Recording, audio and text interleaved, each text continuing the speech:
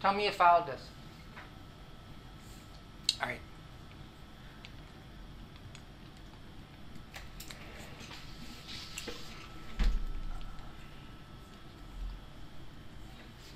So watch.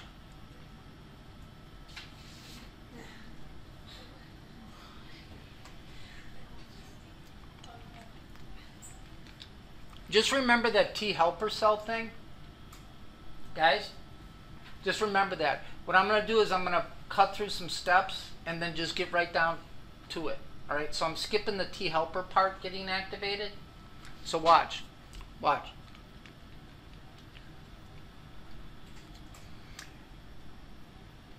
Here's a pathogen.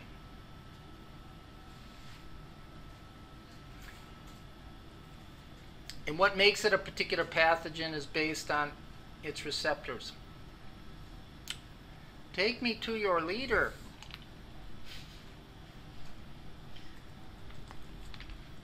Are you with me? Now watch. When a B cell comes in contact with a specific antigen or pathogen, it matches up receptors. So when that B cell comes in contact with that pathogen, it gets turned on and it divides into what?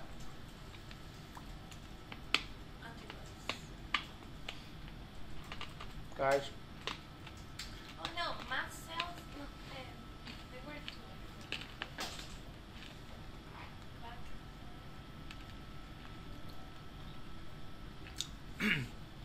Plasma cells and memory cells.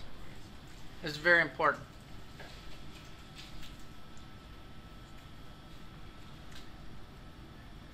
What do the memory cells do? They remember what you came in contact with. The plasma cells then begin to secrete specific proteins. And these specific proteins have a name. What are they called?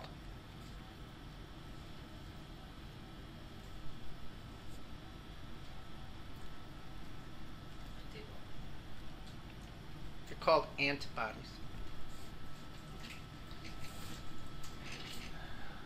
Are you with me? And then these antibodies, which are big proteins, circulate around in the blood and the lymph and the interstitial space, and they will attack and destroy, or at least mark for death, the specific pathogen. Guys, tell me you got that. This is critical that you get this. It's critical that you get this. On your first exposure to something, do you have any B cells that are sensitized? No, you don't. So this process of forming B cells and then forming memory cells and then secreting antibodies takes a while. Sometimes it takes weeks. In the meantime, this particular pathogen is going to infect your cells and you're going to get sick. Tell me you got that. But the next time you're exposed, what do you have lying in wait? You have those memory cells. So if you are exposed to the same pathogen again, these memory cells will divide into plasma cells, and not just one, but thousands of plasma cells. And I'm making this up. On your first exposure, you produce 100 antibodies in 2 weeks. But you get sick, right? But now what do you got? Memory cells. So if you're re-exposed to that same pathogen, instead of producing 100 antibodies, you produce 100 million antibodies. And those 100 million antibodies are not produced in 2 weeks, but sometimes in a few hours. So they can attack and destroy that pathogen before it infects any of your cells. Do you follow that? So your immune system right now is doing that, and you don't even know it's doing it. It's kind of like the CIA, right? You don't know they're doing anything. Maybe they're tapping your phone or recording you not reading the textbook. It's a federal offense. How many people got that? Now watch. When they give you a vaccine, they're giving you what causes the disease. And it's either dead or attenuated. So you can't get flu from the flu virus, the flu vaccine. You can't get flu from the flu virus. Are you following me? How many people here have kids, little kids? Did you have to get your kid vaccinated?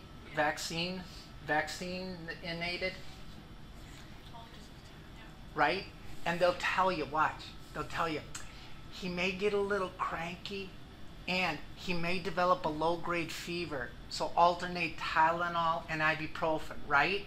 Because anytime you're exposed to a pathogen, you're going to get those chemoattractants released by white blood cells, and that can cause a low-grade fever.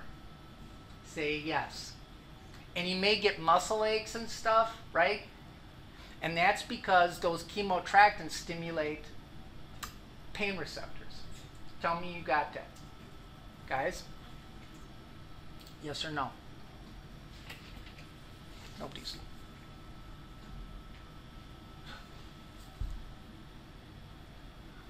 How many people followed that? So if you get a vaccine, this process takes place. So what do you produce as a result of being exposed to a vaccine? You produce memory cells. So now if somebody hacks a loogie on you, what do you have lying in wait? Memory cells. So you will produce that immune response and those antibodies quicker and much more, and will attack that virus or bacteria before it can attack you. Say yes.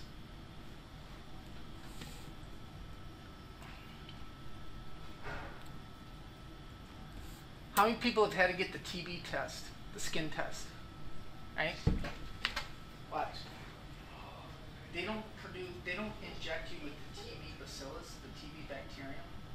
They take, remember, the immune system responds to the proteins on its surface. So what a guy did at Abbott Laboratories, he took the TB bacillus, went outside, tied a string, and then went like this, spun it around. And then all the proteins on the protein coat of that bacterium, they separate those. And it's called a purified protein derivative. That's why you have PPD. And that's what they inject underneath your skin. You're following. Now watch. If you have never been exposed to the TB bacterium, do you have sensitized B cells? No. So you will not get a reaction. But if you have been exposed to it, antibodies are going to go there, white blood cells are going to go there, release prostaglandins and interleukins, and it will cause that area to become red and swollen. That's how it works. Did you get it? Where are you from? I got the chest. You got the BCG. The BCG is a vaccine not given in the United States, but typically around the world against TB. So if you are from another country and you got the BCG vaccine, no one should ever give you that PPD test, ever. If they do, it's going to blow up like a freaking balloon. Why, did they do that to you? No, I had to go get chest X-ray. Right, and that's what they will do. I for an eye country and I got What's that? I for an eye country and I got down and it was trying. You got the BCG vaccine? Yeah, you don't know. You better find out. Oh, the TV came back normal, which means that Oh, did they do the PPG? Yeah. Or the PPD? yeah, and it came back normal. You probably didn't get the BCG then. Tell me, guys, you got that. Guys? Do you? So you can explain how a vaccine works. You gotta create memory cells. Yeah, that's all you're going to say. And I'll be happy to flunk you. Now, what was it you said? You said you can't get the disease from the vaccine, but you said you could get the flu from it? No. Or what did No. Can you back up? Watch. Watch. Oh, it's actually big. The flu virus is dead or attenuated. So you don't get So it can't infect your cells and give you the flu. Do you follow that? Now, the one that they give nasally, that's a live virus. So you can, in fact, get the flu from that. Also, the smallpox vaccine is a live virus. So you can get the smallpox from the smallpox vaccine. That's why when they worried about that biological terrorism over in Iran and Iraq, and they were wanting the soldiers to get the smallpox vaccine. If you're old enough, if you guys aren't, I'm old enough where I can't remember. It's you'll see like a little round thing like on your parent's arm. That's the smallpox vaccine. Right. If you're young enough, because smallpox was eradicated, they don't give you that shot. It was like a giant gun, and it shot you, and it hurt, and I cried for, I bet you, a year. I mean, nonstop. Everybody has that. Every baby has that. What's up with this whole chicken pox and shingles? So if you get chicken pox, will you get the shingles? Yeah, you can get the shingles. Even if you don't get, no Right. matter what, you can get the shingles. Watch, if you didn't get a really bad case of the chicken pox, your immune system doesn't build up a huge antibody response. So what can happen is the chickenpox virus, the herpes zoster virus, can lie dormant in spinal nerves. And then let's say you get some stress in your life or you get sick where your immune system is compromised, then your immune system is like the prison guard. It says to that chickenpox virus, hey, you stay in there, buddy, and don't cause any problems. But if your immune system is distracted because you're sick or you're stressed, then that chickenpox virus can... Can you be immune to the chicken pox? What? Can you be immune to the chicken pox? Once you've had it, you're considered immune. Because I haven't had it, and my mom, when I was a kid, she put me next to people with them like more than once, and I never got it. I just lived with my two cousins that they were both infected, full of stuff. I but don't know. Never got it. I don't know. But watch. I forgot what I was going to tell you. Oh. Spinal nerves innervate specific parts of your skin. You got me? So when you get shingles, the herpes zoster virus takes over, and as a result, it will cause your skin to start blistering, and it's in specific areas of your skin. So you can actually literally like draw like a line out over the area that it's infected because the nerve innervates that particular part of the skin. I see. So it causes inflammation of that nerve and then the blistering of the skin. Once the skin starts crusting, you're not infected anymore, but up until that time, you can spread that. So that's why they're encouraging people over the age of 50 to get the shingles vaccine. And watch. How many people, when you're going into clinical, you had to have your blood drawn, right? Because you had to see if you were immune to measles, mumps, and rubella, MMR, and then they did the herpes zoster because a lot of you got the chickenpox vaccine. So what they do is they actually measure antibody levels, and antibody levels are measured in, it's called a titer. To see if you're still immune to it. Right, and the CDC has determined that this is an acceptable level of antibody protection, saying that you're immune. If you're lower than that, then what you'll do is you can get a booster shot. Say yeah. Did that make sense? And is it important if you put the vaccination more than once? Was it? If you put the same vaccination, the vaccine, more than once? Yeah, you can get it more than once. That's a booster shot. Yeah.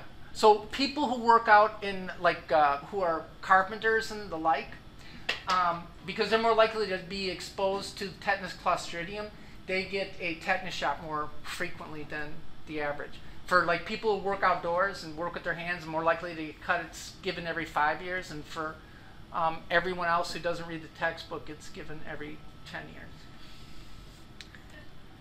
Tell me you followed that. Why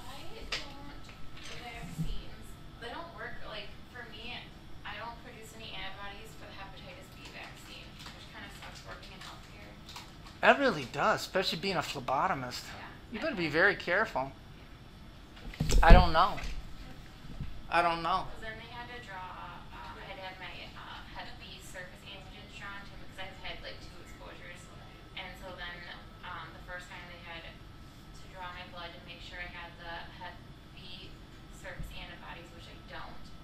Even though I've had like a ton of boosters, I just don't ever make antibodies.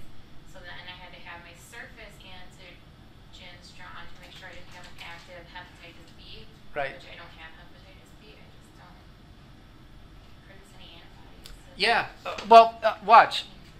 And I didn't say this, and now I can bring it up. Watch. Here's a B cell.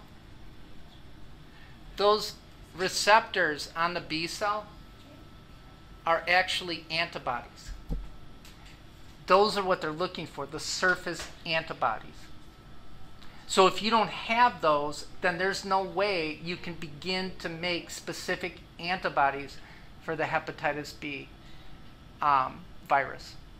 Man, that sucks. You may want to think about doing something else, maybe getting into horticulture or welding. Can I have that for the chicken pox stuff? Yes. Except that Yeah. I don't have the receptors in the B-cell for the chicken pox, that means that I'm not going to get it. No, that means That you, I'm not no, gonna fight it. right, you can get it. Something else is going on with you that's very weird. I don't know. Don't get too close to her. Tell me you followed that. So, can I just show you something real quick, and then you can ambulate home, you ugh. You better look up, there's a video called Immune Response and Anaphylaxis and Anaphylactic Shock. You got me? Okay, so watch. Watch. Now I forgot what I was going to tell you. I forgot what I was going to tell you.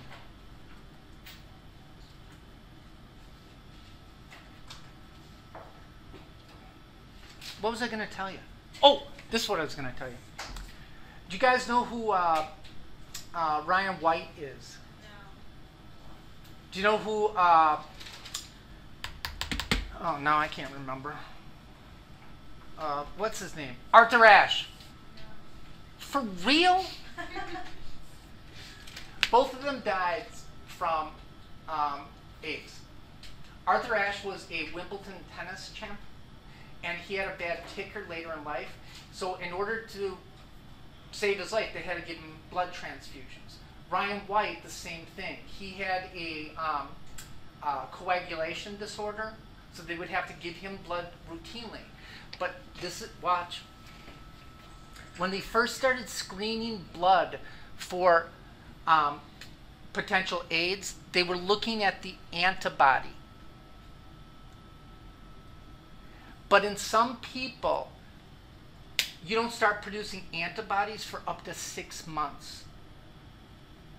So these people can be HIV positive and they won't have any antibodies floating. So they'll say this blood is good. And that's what they were gave to Ryan White and Arthur Ashe. Now they actually check for the virus, the antigen. So that blood should be good.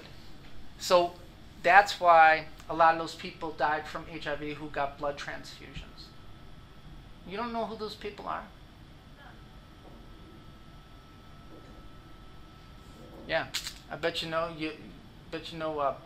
Who Beyonce is, don't you? Who's Beyonce? Yeah, whatever. Got, You know that one, right? what? I'm a single lady. No, No? They tell me you do. that's what she does. Okay, well, good. You know what? Look, I try to explain stuff to you. You try to explain stuff to me. Yeah, she's doing that on the Run tour, huh? I got tickets. Are you going?